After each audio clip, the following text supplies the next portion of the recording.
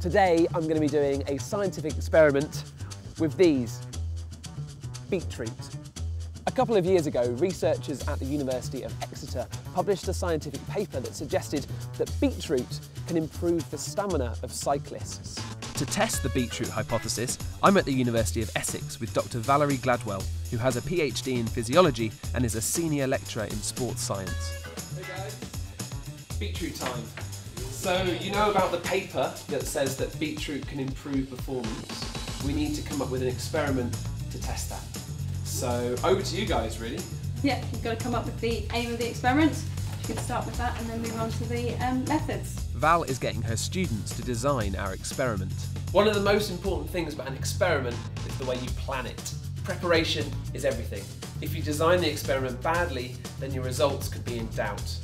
Things you need to remember: aims, methods, hypothesis. The aim of this experiment is to see whether beetroot juice increases stamina. But how do we test that? Which we can measure it as well. Yeah, just do one, just isolate one arm. Yeah, beetroot's quite a distinctive colour. The method Val's students have come up with is this. 1. Measure the maximum weight you can lift in a bicep curl and then figure out 40% of that. 2.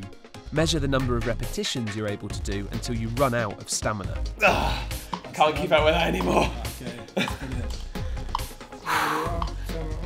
Okay, how long?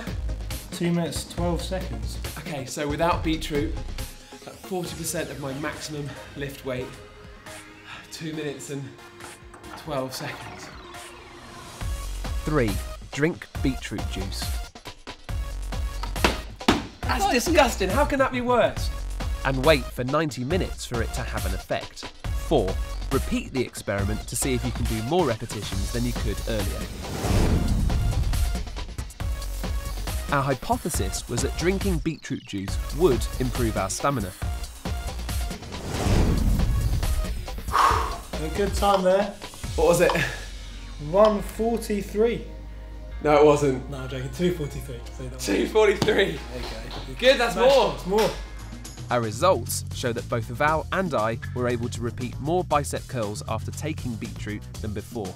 That was pretty impressive. So maybe between us it says that beetroot juice may have an effect. Well, this is the thing, isn't it? Those are our results. Yeah, our results are better for the second attempt post beetroot. But we don't know whether it was necessarily the beetroot that was the cause of our improvement.